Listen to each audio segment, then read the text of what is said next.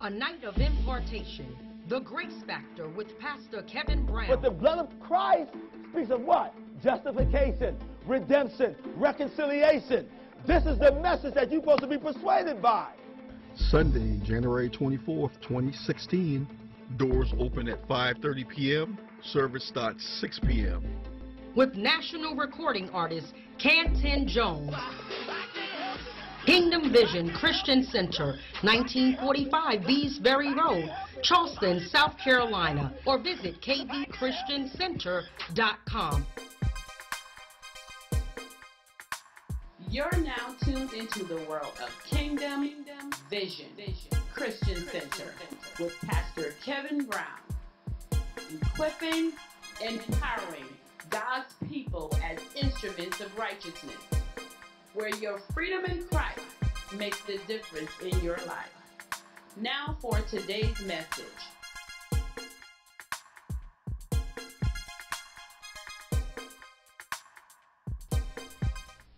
Let's go to the book of Romans first. Romans chapter 7.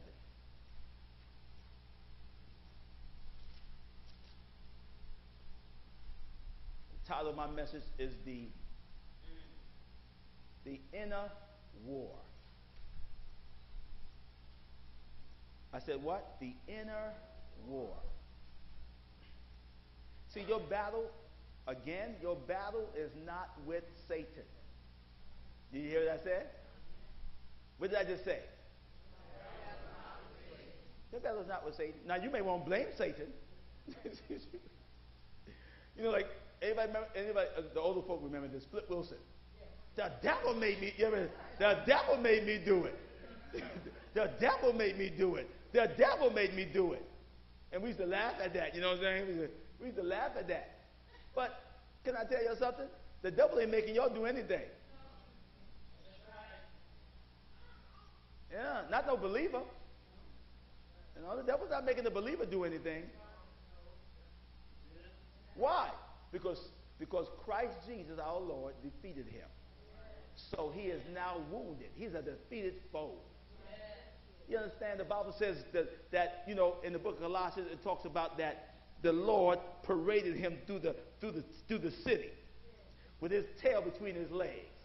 Because that's what kings did. When the kings conquered their enemies, they paraded them through the streets of the city so everybody can see that he is defeated.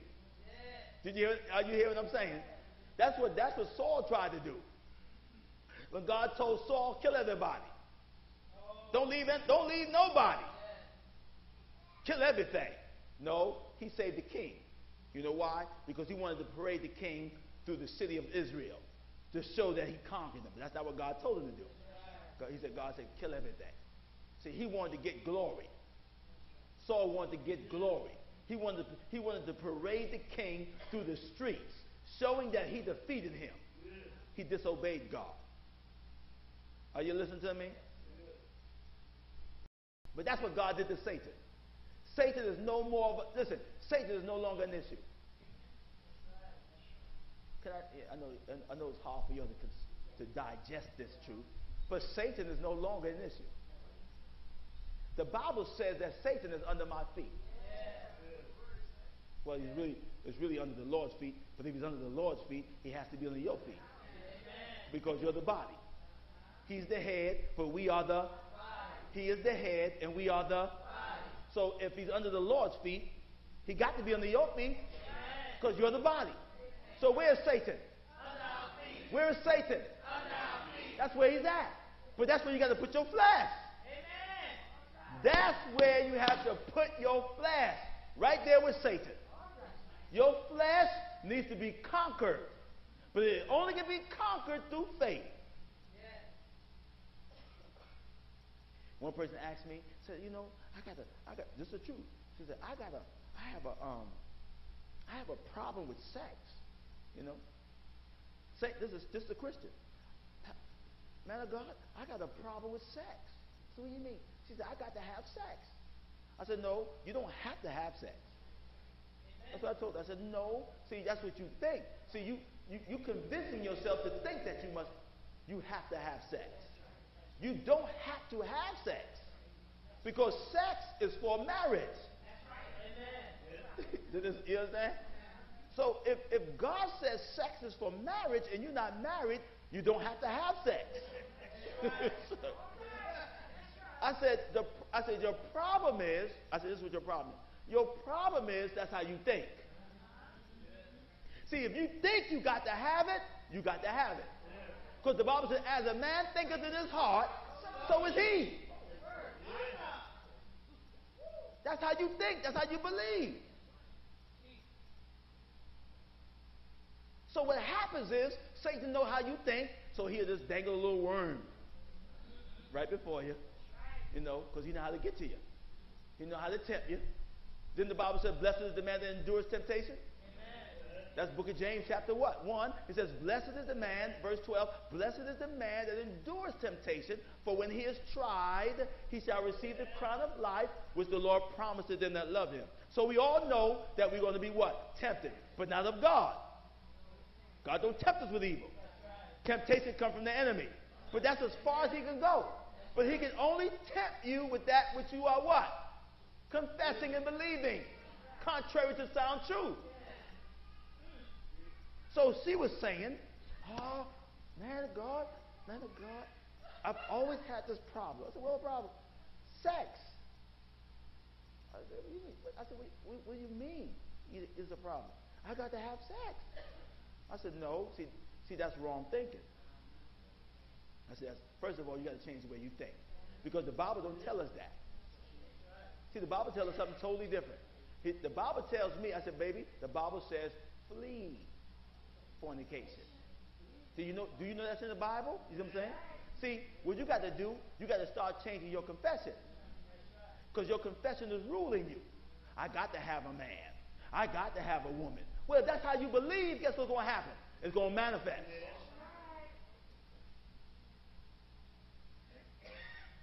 Now, look at Romans chapter 7. Romans chapter 7. Hallelujah. Glory to God. The blood of Jesus is in this place.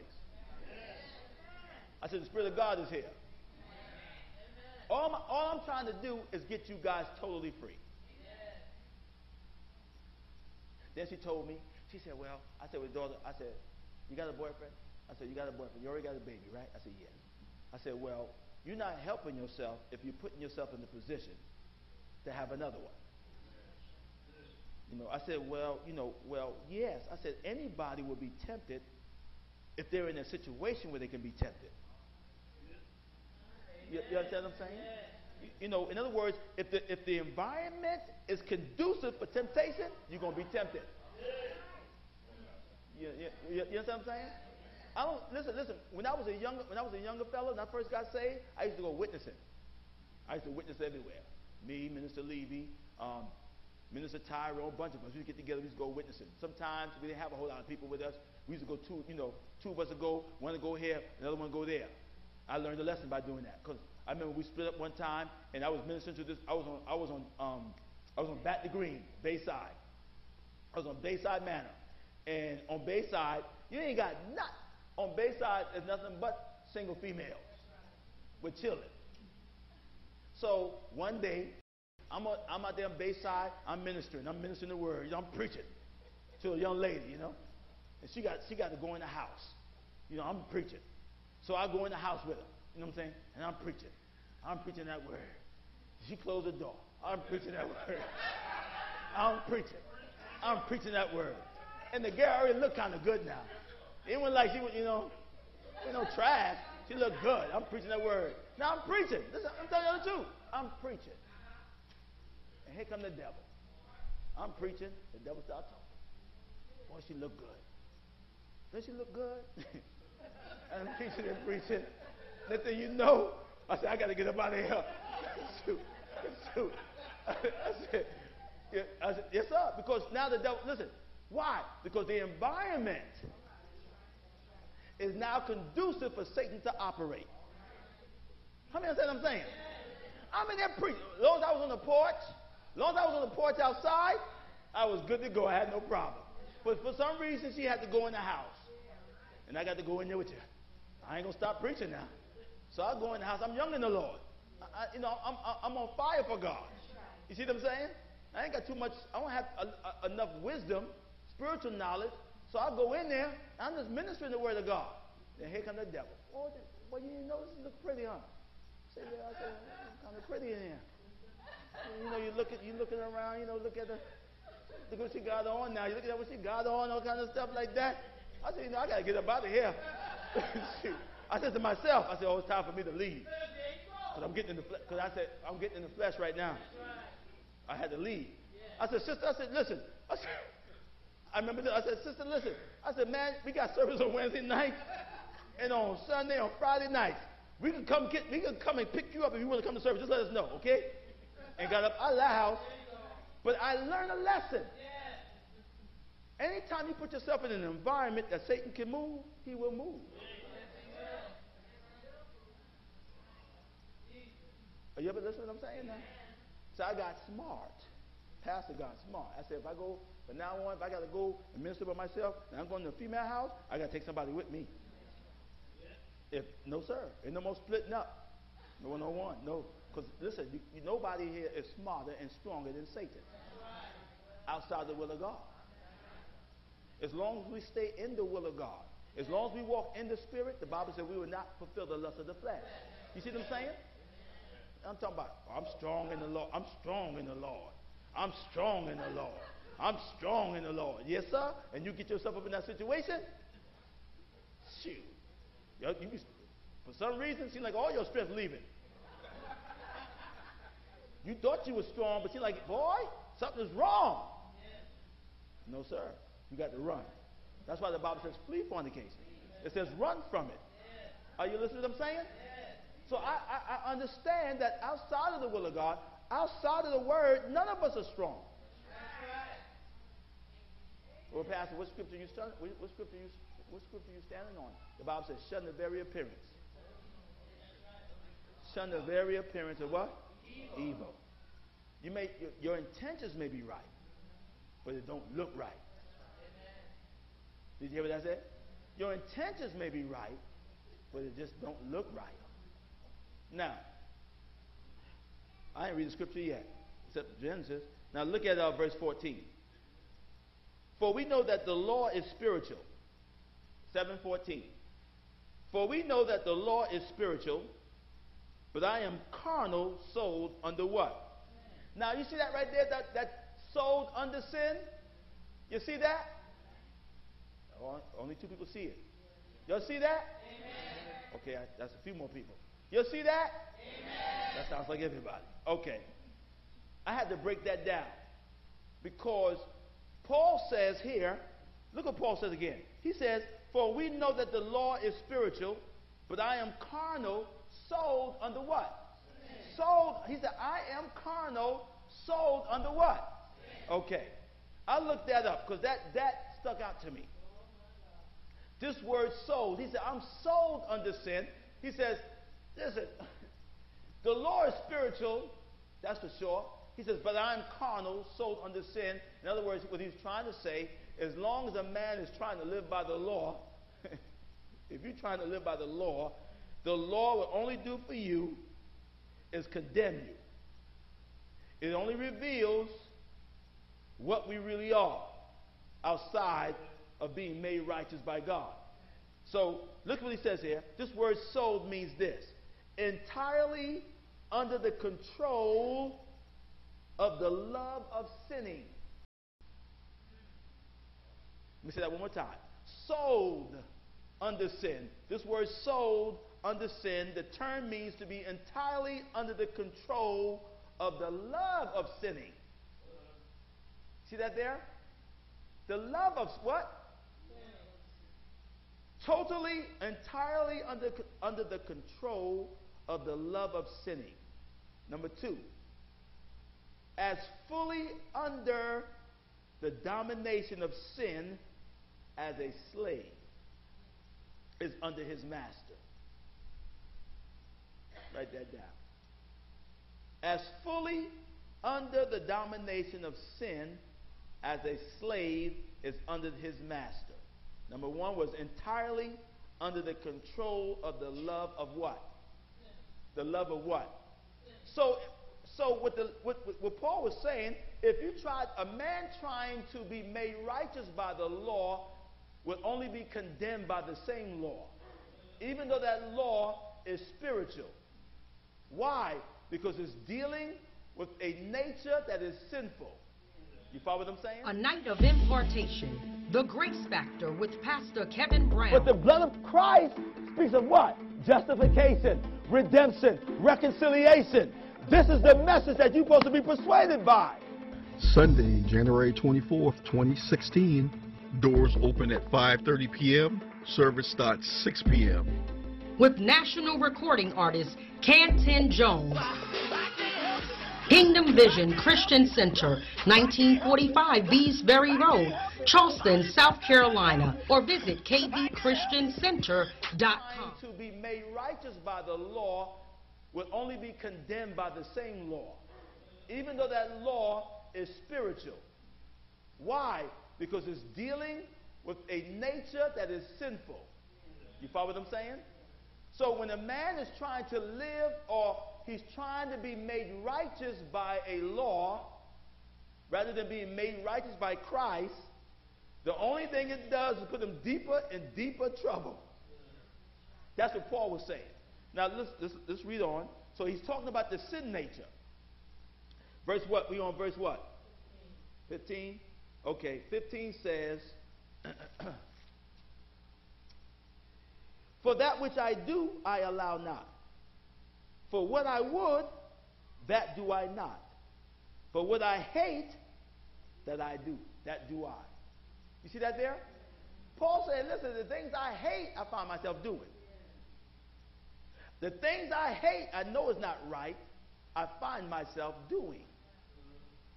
What he's actually saying, he's being dominated by the sin nature. Even though he knows it's not right, he still finds himself doing the thing he knows is not right. That is not the lifestyle of a believer. Are you hearing what I'm saying? Even though Paul is referring to his experience trying to live by the law, he realizes trying to live by the law or trying to be made righteous by his own works only puts him into deeper trouble. Amen. You understand what I'm saying?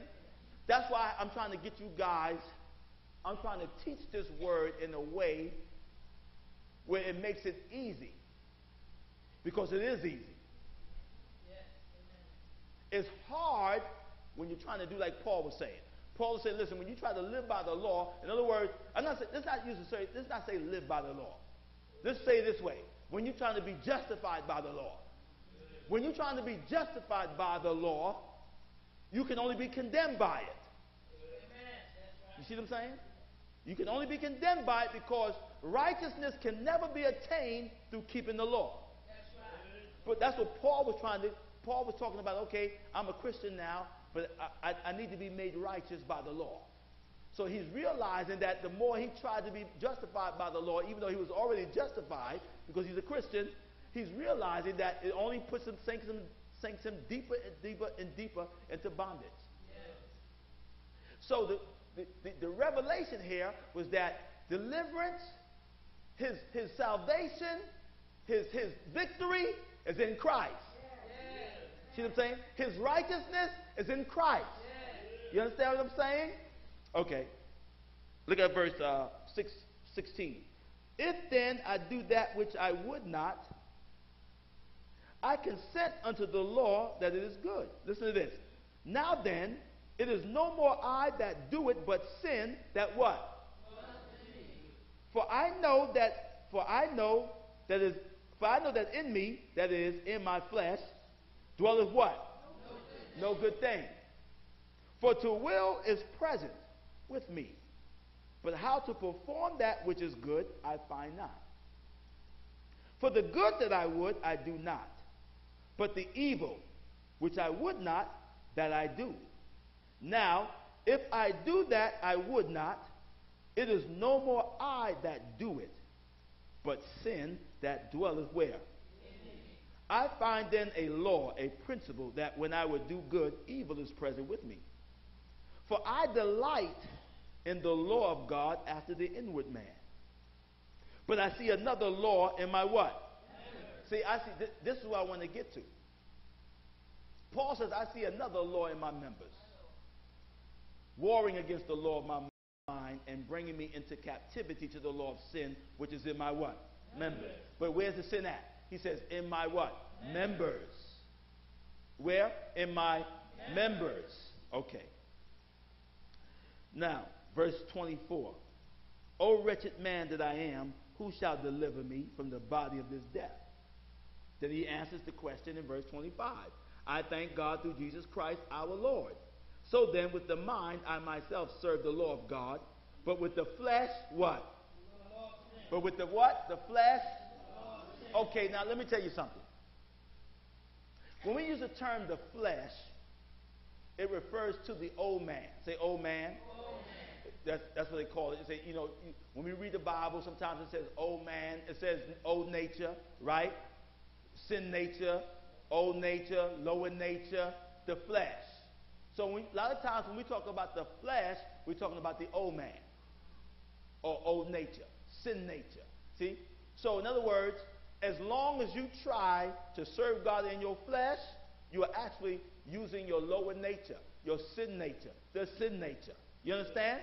So Paul is saying, in chapter 8, Paul goes on to say that in order for us as believers to walk in victory in this life, we must walk in the Spirit.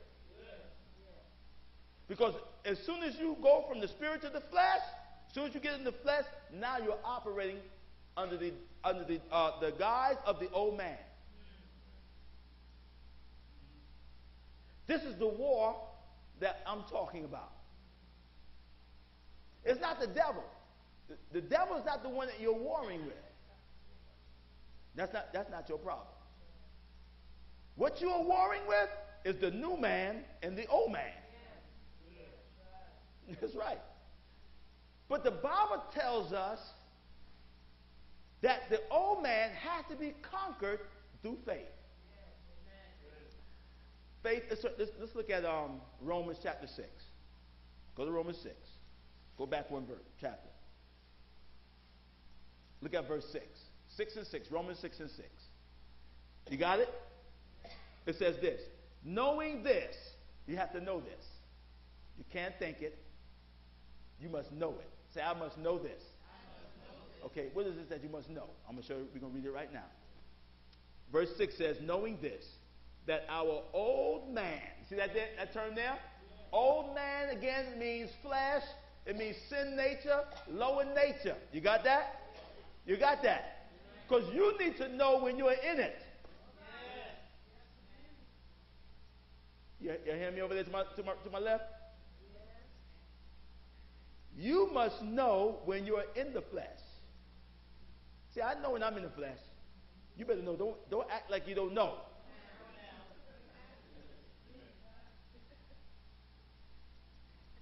Because when you live in the flesh, the Bible says, when you live in the flesh, you shall surely die.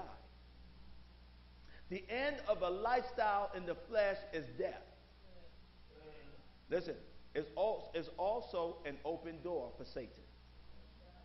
Because when you are in the flesh, you are actually operating in the kingdom of darkness. I'm going to say that one more time. When you are in the flesh, operating in the flesh, you are now in Satan's domain. You stepped out of God's domain, you are now in Satan's domain because you're in the flesh. That's why the Bible says, and they that are in the flesh cannot please God. The Bible says the word of God is not even subject to the flesh. That means you must dominate your own flesh. Are you hear what I'm saying? Because if you don't dominate your flesh will destroy you. I don't care how minute or insignificant you may think it is. Just to drink, listen to me, just to drink Mountain Dew and you know it's going to kill you and you can't help it, that means you are dominated by your flesh, not the devil. Or I just can't seem to stop eating. My God, I can't seem to reduce the food on my plate.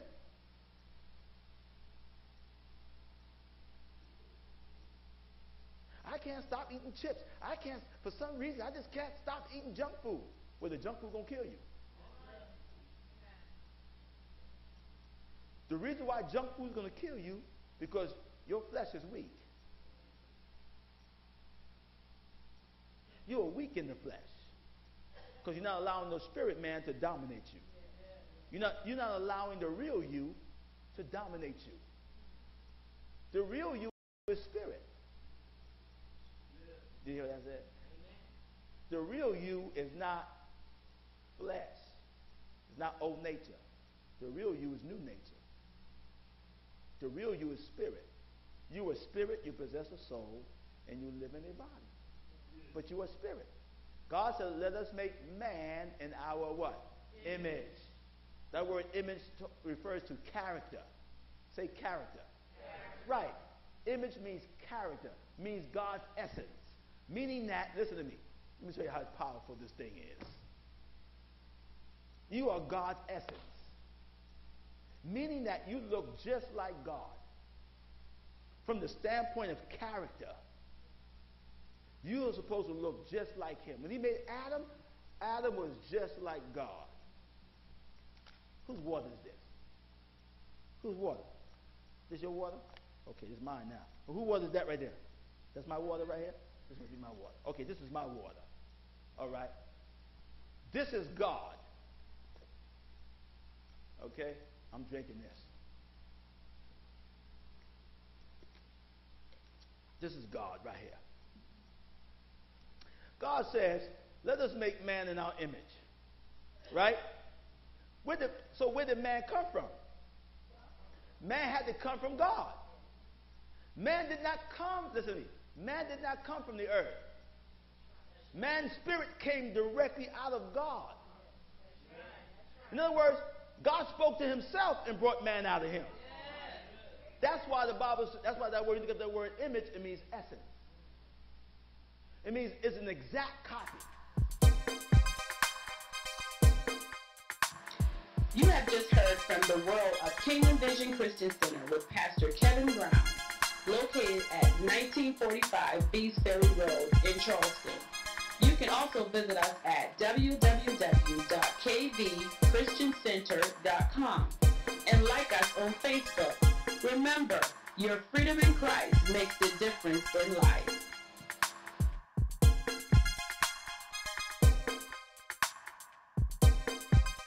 A night of impartation, the Grace Factor with Pastor Kevin Brown. But the blood of Christ speaks of what? Justification, redemption, reconciliation. This is the message that you're supposed to be persuaded by. Sunday, January 24th, 2016. Doors open at 5:30 p.m. Service starts 6 p.m. With national recording artist Canton Jones. Kingdom Vision Christian Center, 1945 Beesbury Road, Charleston, South Carolina, or visit kvchristiancenter.com.